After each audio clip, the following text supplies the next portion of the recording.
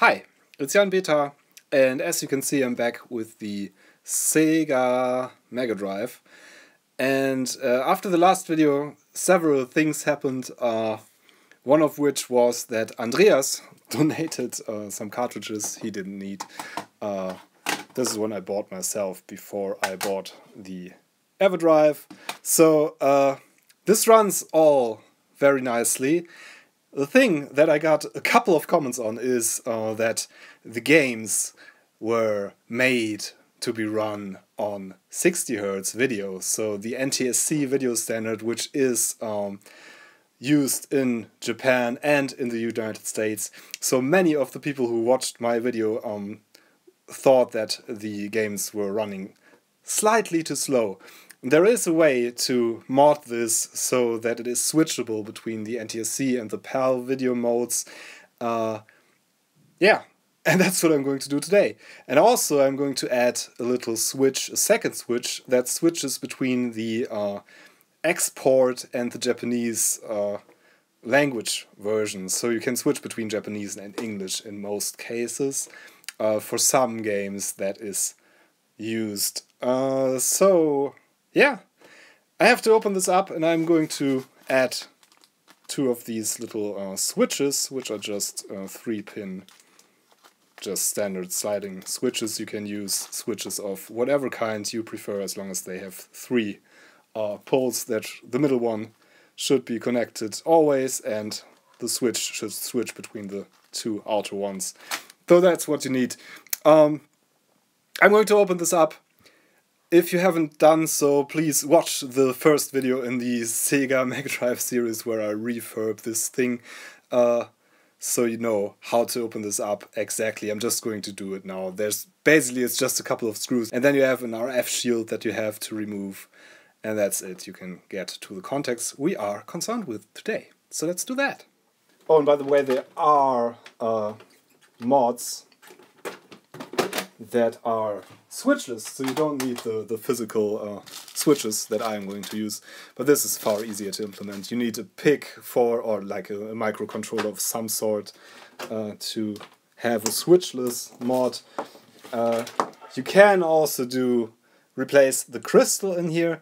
The video mod we are going to do, the NTSC mod in this case, is not going to work if you are using composite output. I'm using RGB out, which this outputs composite and RGB and RF. And for RF and composite, the mod is not going to work because NTSC uses another frequency to encode the signal that is determined by the crystal that's in here. And as long as you don't replace the crystal, the vast majority of composite in monitors will not display the picture correctly. In most cases you don't have color and have like lines across the screen and stuff. If you're using RGB, this is supposedly working fine. I never did it, so I say supposedly, but I guess it is going to be fine because RGB works in different ways. So without further ado, let's just open her up and see what we can do.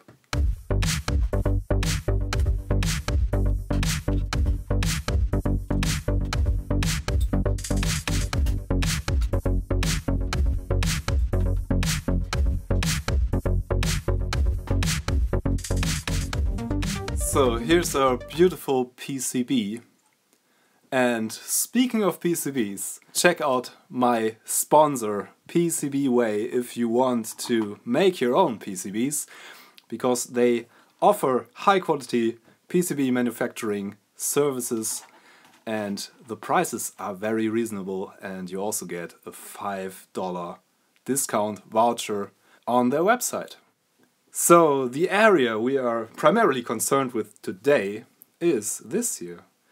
It has a couple of jumpers, and that is because Sega just made one version. They made several revisions of this board, but they made one version for the whole world. So the jumpers determine which region this is set to. So the video standard is set and the language is set by connecting the jumpers or disconnecting the jumpers. In this case, this is European model, and jumper 2 and jumper 3 have little interconnects in the middle. So here's our little jumpers, and if you look closely, there are lines printed on the silk screen, but there are connections between these two in the middle here, which determines that this is set to non-Japanese language and to PAL video standard. The position of the jumpers varies slightly between board revisions of the Mega Drive. This is a VA6 revision board, and it says ICBD-M5 PAL. It also states the video standard on the board. So here's how this works. On this side, the right side of the jumper cluster here, there is two of those are plus 5 volt, which is a logic 1 high level, which are jumper 2 and jumper 4, and jumper 1 and jumper 3 are ground. On the left side, there are basically our two options. These are connected on the bottom side of the board. These two, jumper 1 and jumper 2, and jumper 3 and jumper 4, are connected. So if this is connected to plus 5, it determines this is an export console, so it is set to English basically. And if it is connected to ground, it is set to Japanese. And this determines the PAL or NTSC standard. If it is connected to ground, then it is PAL. And if it is connected to plus 5, it is NTSC. So what we are going to do is basically going to add a switch, which is one of the poles is connected here, the middle pole actually, and that is toggled between ground and plus 5, and the same here. So we need one connection to ground, one connection to plus 5, and we are going to connect one of these pairs each. So we only need one here and one here, and we can choose whichever we want. So I'm probably going to take the topmost one and the bottommost one and connect my switches up, and we should have a switchable Sega Mega Drive then. So just for clarification, I'm just going to make a little drawing here again. So jumper 1, jumper 2, jumper 3, jumper 4. These are connected. Anyway, so this switches between Japan if it's ground, this is PAL if it's ground, and export if it's plus 5, and this is NTSC if it's pulled to plus 5. This has plus 5, this has plus 5 volts, and these are ground. So in my case, this is connected to ground, and this is connected to plus 5. So jumper 2 and jumper 3 are connected in my case.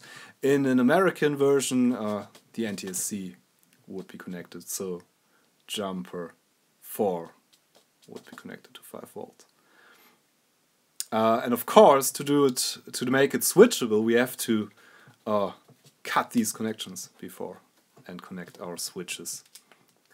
So now switches are going to be connected. One is connected here, this is our middle pin. I'm just going to, this is not electrically correct, I'm just putting my little switch here. This is connected to plus 5, and this is connected to ground. And this already looks confusing, more confusing than in real life, but it is pretty easy, believe me.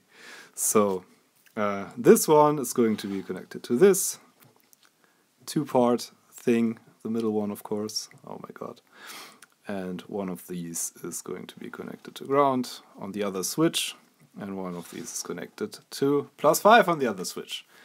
So this is pretty confusing, forget about that. We are just going to do it. And in order to do this in the most proper way I can, I'm going to remove the board from the case. altogether. And there's another couple of screws to remove.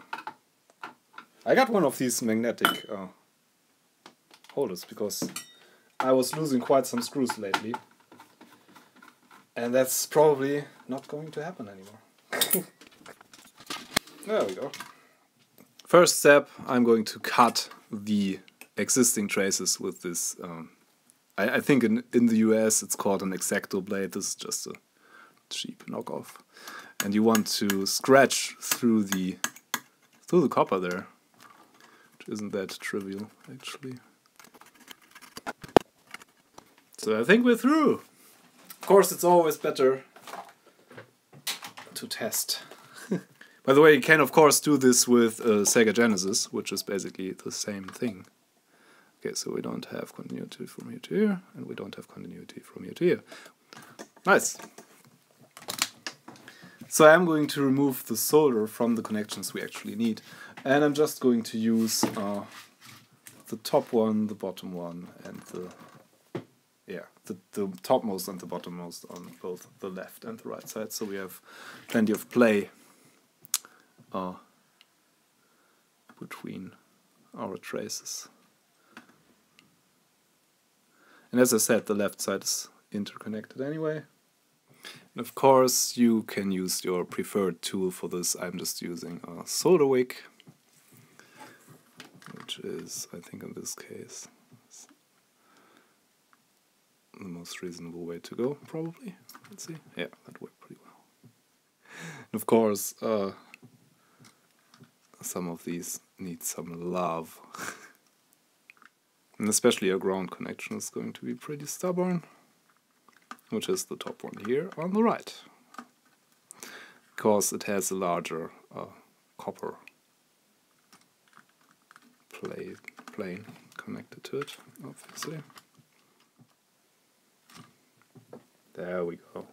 Okay, so now I made some pretty nice holes to insert stuff into, which I am going to do.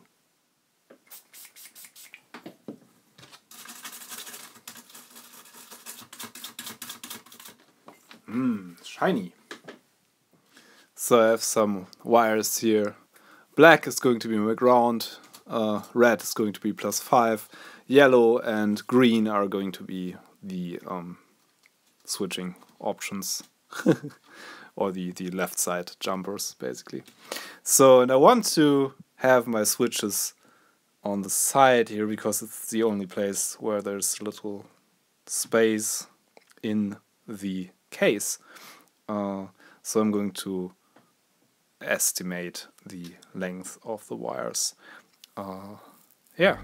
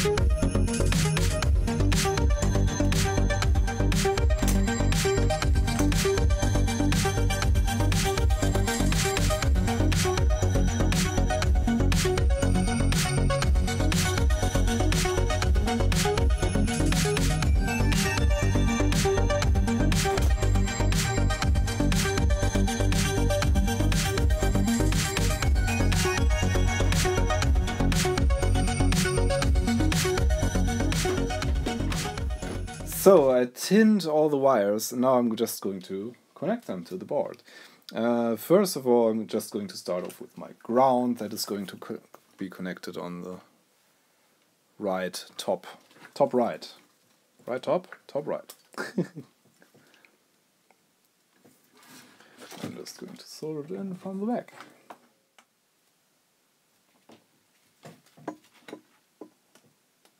Yep, there we go. And our 5 volts on the bottom right, or because this is the bottom side of the PCB, on the left side. So, okay. And we are going to use the same ground for both switches, so we're just going to make a little jumper wire between the switches for ground and 5 volts, because that's okay, absolutely. So I'm just going to connect the other two and then connect the switches up.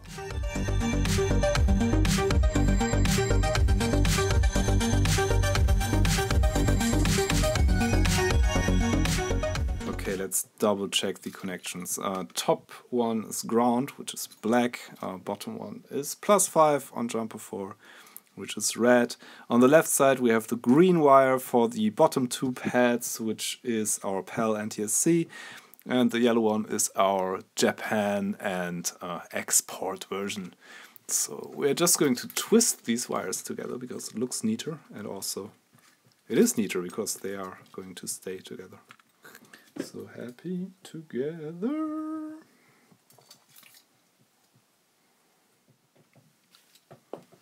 Looks pretty neat. Let's connect the switches. First of all, I think I want to put this back in the case to have a sense of dimension. I only want to do this briefly because I have to drill the case and I don't want to do that while the PCB is in there. So, and here's where my switches are going to go. One is going to go here and the other one is going to be there, probably. I'm just going to drill some slide holes. These don't need much room. You still have to make them switchable. And I think I'm just going to glue them in from the backside there. Yeah, so let me solder this on and see if it actually works first, before I permanently install the switches in the case. So the middle pin of each is going to be the yellow one or the green one. Let's try the green one first, I guess. And I'm going to tin the contacts on the switches as well, I think. Dun, dun, dun, dun, dun, dun. Dun, dun, dun, dun. And then we use the black wire and the red wire for the other contacts. Doesn't matter which goes which goes where, I guess.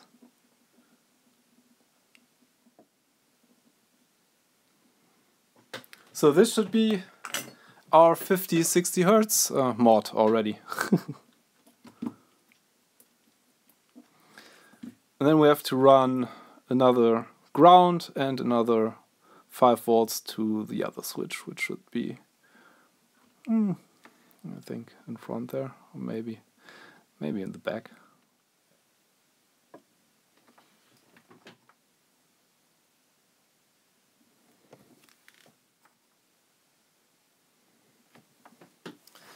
So these are going to be connected to the other switch on the respective sides there.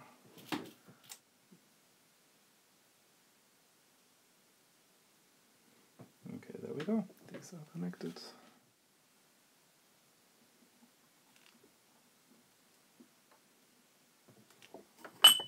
There we go. Okay, now we should have our 2 switches for PAL NTSC, or rather 50 and 60 Hertz. It's not a full PAL NTSC mod, because you would have to switch the crystal oscillator frequency as well. But we are going to have Japanese and English or export switch and the 50-60 Hertz switch. Okay, and the switches are going to sit somewhere here. Nice.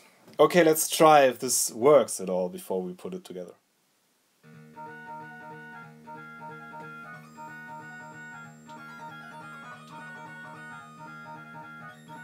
Yes! Okay, the NTSC mod works. This is NTSC. This is the slower PAL. So this is NTSC. And you can see that the black bars on top and bottom that we have in the PAL version just vanish. So this is the actual aspect ratio this was made for, and the speed of the music slightly increased. Okay. Okay, so definitely, I don't know which games work with the Japanese thing, but definitely we now have like the NTSC thing going, which should be able to play like US games. Okay, I found a game that actually changes stuff for a bit. There is a couple, and I'm going to link that in below. So this is the American version. It says Quackshot, starring Donald Duck. I'm going to switch to Japanese now. Reset the whole thing. And you are going to see that there's a Japanese subtitle kind of thing. So the switch works. That's what I was going to prove with this. The game itself appears to stay the same. So I want these here and here.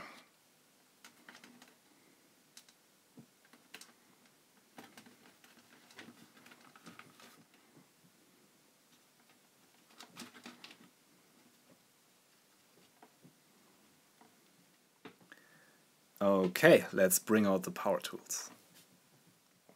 So the last time I did something like this, I earned my own meme, or I don't know if earned is the right word. And in the meantime I also made like a t-shirt design with a drill that you can find linked in if you are interested. So let's see how this goes.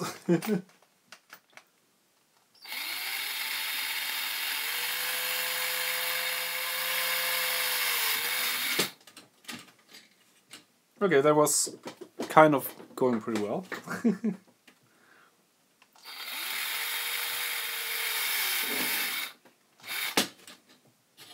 Okay, not too bad. Okay, so far so good. I think I want to drill another hole right next to this, and then it should give me enough travel for the switch, and then I want to file off the edges a bit. So yeah, let's do that.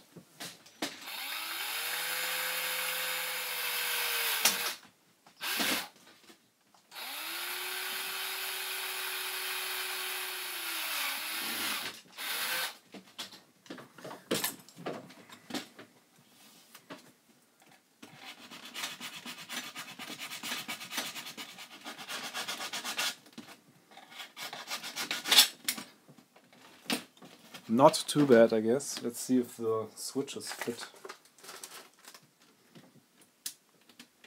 Yes, they do. And they don't protrude that much, which is pretty nice. So I'm going to clean this with some alcohol and put some scratches on the backside there, because I want to epoxy my switches in, basically. So I'm just going to add some scratches with my screwdriver here, so the epoxy has something to grip to. So let's mix up some epoxy and get the board back in and try to glue the little switches in place. This is like a 5-minute epoxy, so I don't have very long to apply. Let's apply this to the switches here so we don't accidentally glue them in one place. This one should go here. And this one should go here. Okay, I clamped them down for a bit and I'm just going to add some more epoxy around.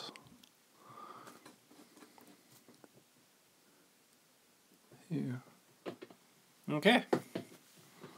Now this should cure in like 5 minutes or something.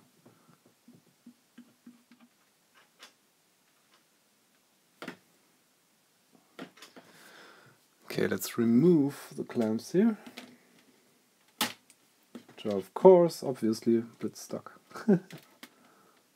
Okay. These are very nicely in there. Okay, fair enough. looking good. Let's see if they work. Or if we have to replace one of those. Okay, European. Japanese. Okay, NTSC. NTSC Japanese. Nice! Okay. So it totally works. Let's put it back together.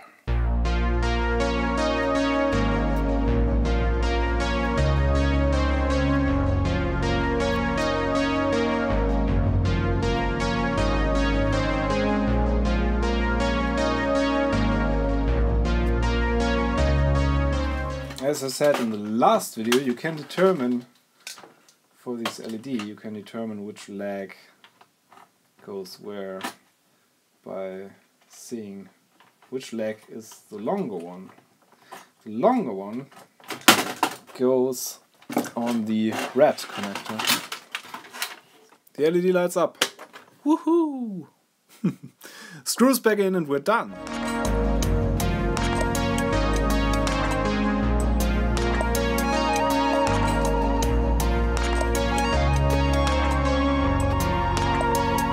So here we are. It's one of the neater jobs I've done. These are pretty tiny, and so you can hardly see these switches while using it. But they are functional in that they can switch this from 50 to 60 Hz and switch it to Japanese. And if you're interested in games, you probably can see me suck at Mega Drive games even faster at 60 Hz on my Twitch, which is linked in below. I have a streaming channel there where I regularly stream from original hardware like this I repaired on this channel.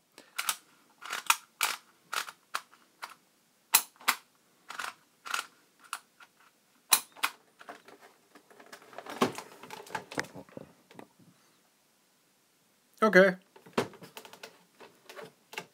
So, yeah, so much for now. If you like this, please consider giving this a thumbs up and subscribing to my channel maybe. There's a lot of retro computer and retro console stuff still to come, and there's already quite some videos on there that you might find interesting. So, hope to see you again on this channel sometime. I'm Jan Beta. Thanks for watching. See you next time. Bye!